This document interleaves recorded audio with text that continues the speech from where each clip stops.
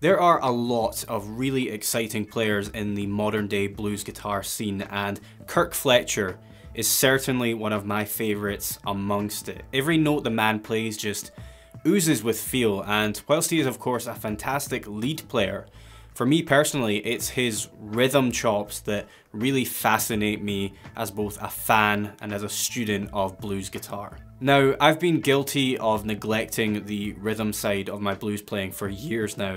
I always feel like I've just been getting by with fairly basic comping skills and ideas.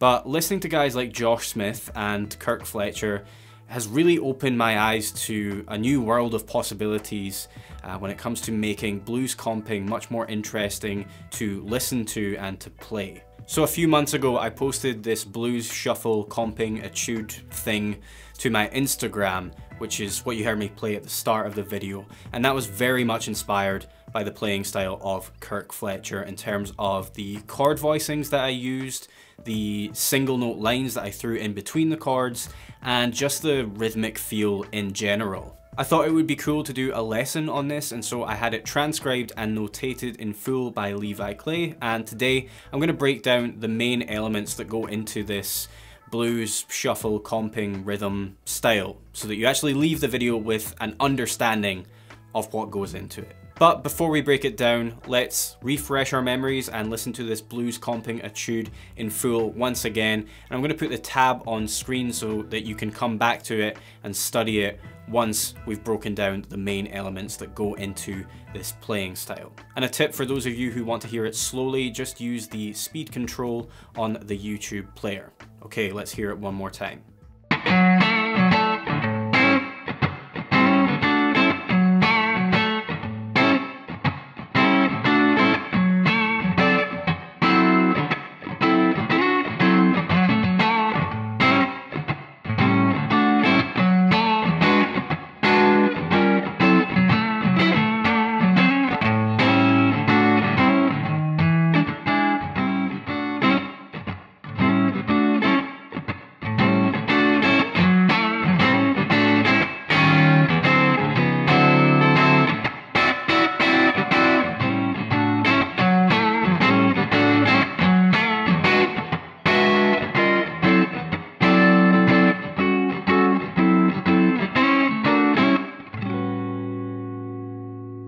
Now, hopefully you will have learned a thing or two by the time you get to the end of my video, but if you want to go further with this playing style, I am by no means a master of it. Just consider this an introduction, really. So I would encourage you to go and check out Kirk Fletcher's online courses, because I know that he does have one to do with rhythm playing specifically. But anyway, let's get started by breaking down this etude into various key elements, starting with element number 1, the shuffle feel.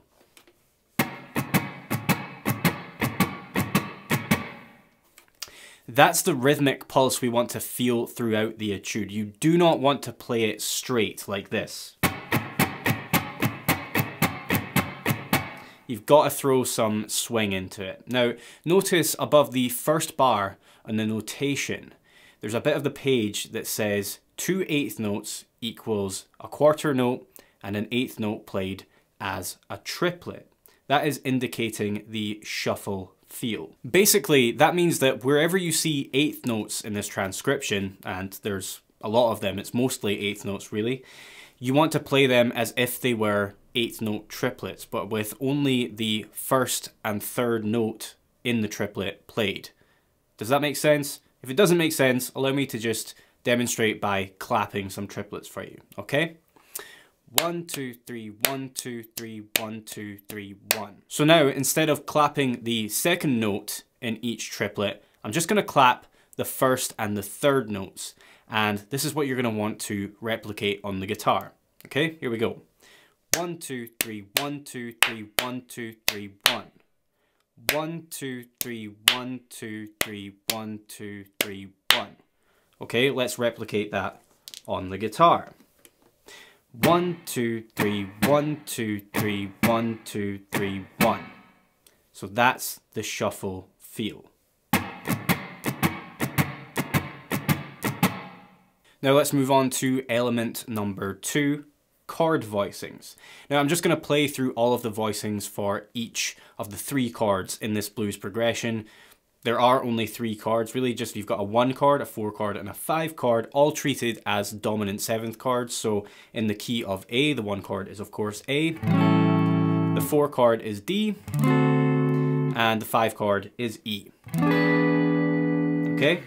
But as you probably noticed from listening to the intro and just me playing the etude again there, you probably noticed that there's not just 1 chord voicing per each of those chords, right? There's a bit more going on there. So we're going to break down all of the chord voicings used in this etude right now, starting with the 1 chord A7.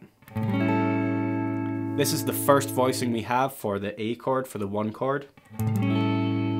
It's an A7 voicing, and I am fretting the root note on the low E string with my thumb. And there's a good reason for that. It's because I need my index finger at fret 5 on the D string. I need it there so that I can easily slide into the single note line that's going to appear in between the 1 chord. But we'll get to that later. Just know that that's why I am fretting this voicing in this way with my thumb on the low E string. The next voicing for the 1 chord is an A13 chord played up around the 10th fret. That has the root note on the B string. Then we have another A13 voicing played back down around the 5th fret. So that's quite similar to the first voicing we looked at for the 1 chord, this A7. It's just like that, but we're actually barring the 7th fret on the B and high E strings with our pinky.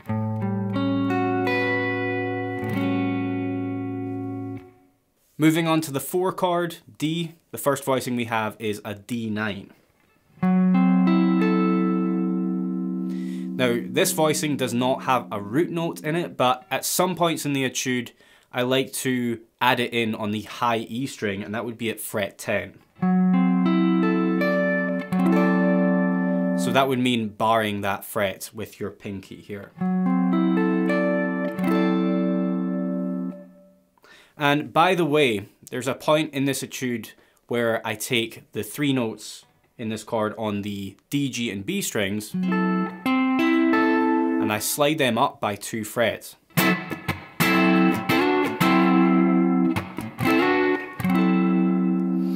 And that's giving me more of a D6 voicing with the 6th on fret 12 on the B string.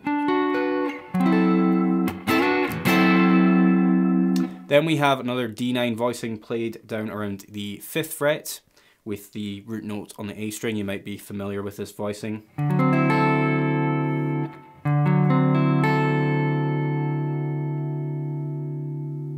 And one final D9 voicing that you'll see a lot of blues players use really quite often. I like this chord a lot.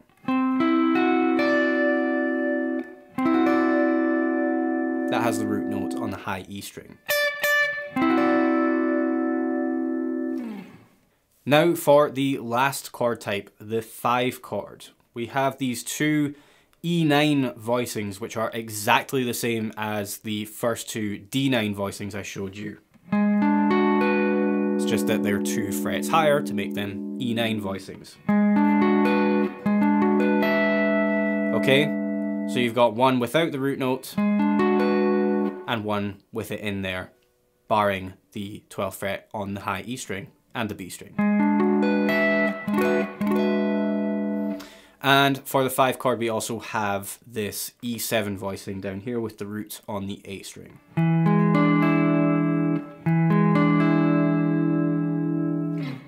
That's all of the chord voicings, and by the way, if you're interested in filling up your chord vocabulary and learning the theory behind chords and chord voicings so that you can understand how and when to use them in your playing, you might want to check out my Bulletproof Guitar Player courses linked in the description box below. You can buy them individually or subscribe to the site on a monthly or annual basis to access them all at the one time. Now let's move on to element number 3, double stops.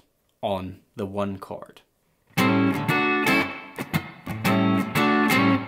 So as you just saw, when I'm playing the 1 chord, this A7, I'm not just comping on that, I'm not doing this. I'm adding in a double stop at fret 7 on the D, G, and B strings. Well, I guess that would technically make it a triple stop, but you get what I mean.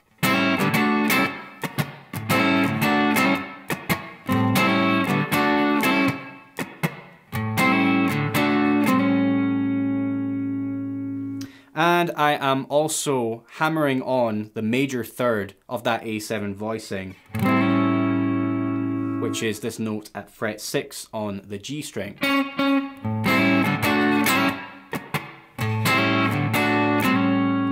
So you'll really want to work on playing that alone before you try and piece the entire etude together. I would encourage you to just work on playing this, this hammer-on and this double stop on the 1 chord to begin with.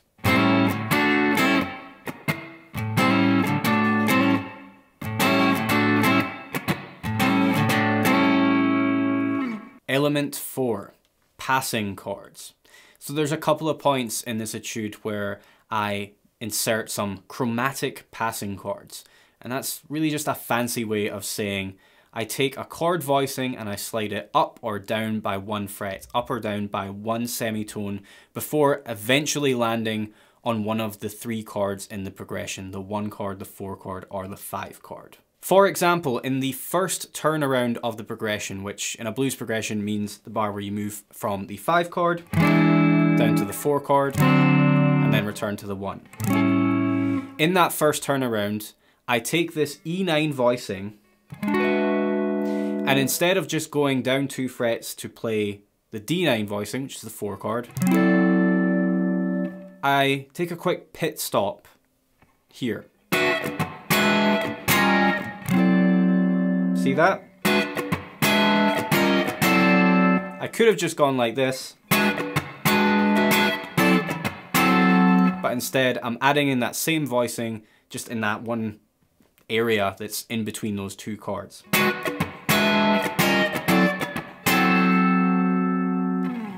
Then the second time around the progression, just before I move from the 1 chord to the 4 chord to the D9, I actually take the D9 voicing, and before I play it 1 semitone higher. And then as you just saw, I actually take it down 1 semitone lower before returning to actually land on that D9.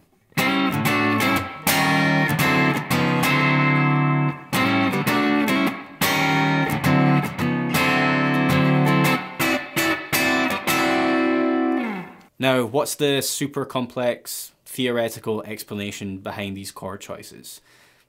If there is one, I don't know of it. It's just blues, okay? Don't overthink it.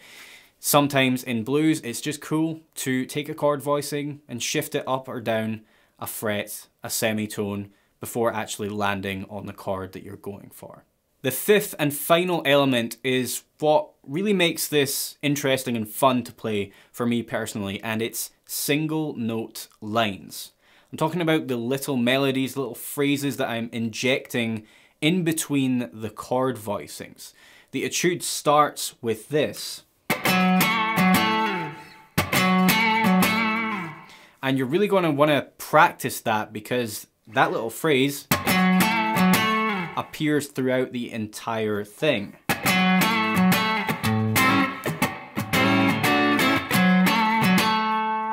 So to play it, you're going to want to start by strumming a downstroke with muted strings and then come up strong with an upstroke to play the first fretted note in the phrase.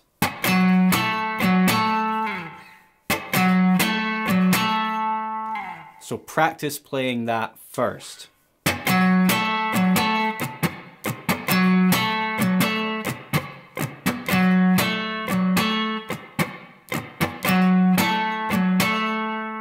And then when you feel confident enough to do so, add in the chords and the double stops on the 1 chord.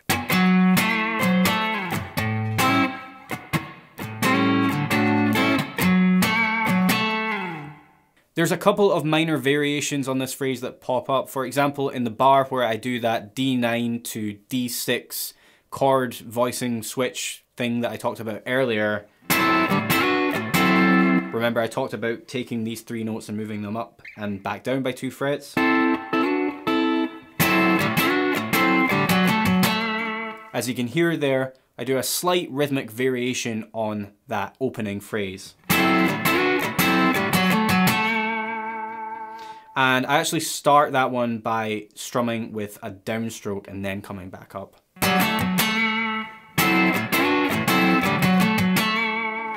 And the other variation on that phrase comes just after the first turnaround.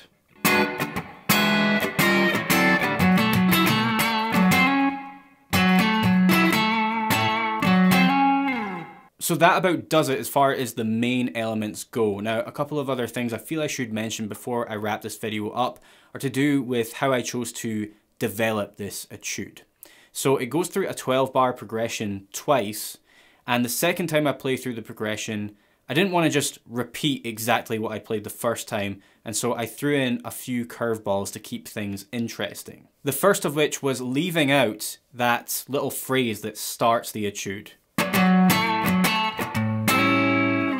The first time I play through the 1 chord, I think I play that phrase maybe 3 times. And the second time round, I leave more space in between the chord voicings and those double stops. And I think I only play that little single note phrase once, maybe just 1 time before I move to the 4 chord.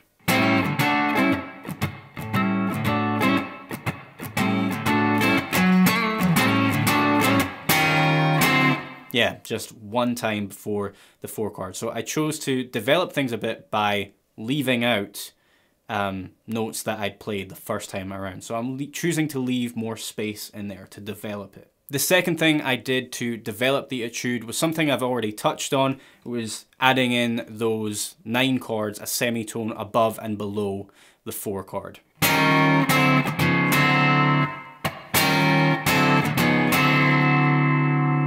And another thing that I didn't actually yet touch on was the stabs that I played right after that on this other D9 voicing that we looked at.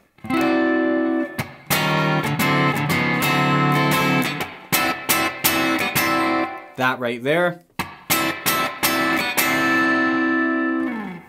You can imagine a rhythm section backing you up on those hits, right? That would sound awesome.